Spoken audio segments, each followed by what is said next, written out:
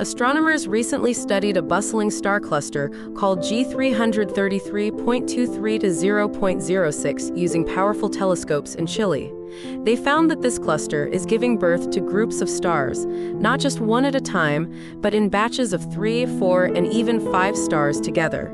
This discovery supports what scientists have long believed, that stars often form together in groups rather than alone. Using the Atacama Large Millimeter Array, or in short ALMA telescope, astronomers observed 30 regions where stars are forming and focused on this star cluster.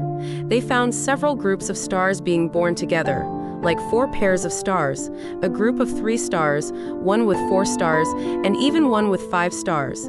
This observation matches what computer models of star formation have predicted. Before this discovery, it was hard to observe multiple star births because of the dusty clouds where stars form. But ALMA's ability to see through these clouds helped astronomers get a clear picture of this crowded star cluster.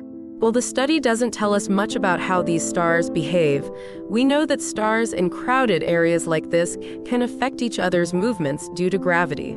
Also, multiple star systems can have planets around them, some possibly in zones where life could exist. The images from ALMA also showed that these young stars don't have disks of dust and gas around them, which is usually seen in star formation, suggesting they're forming differently through a process called core fragmentation.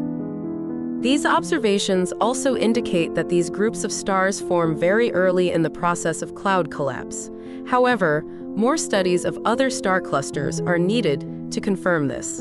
In the future, astronomers plan to study more star clusters to get a better understanding of how stars like these are born. Some of these clusters are even younger than this one, which could provide more clues about early star formation.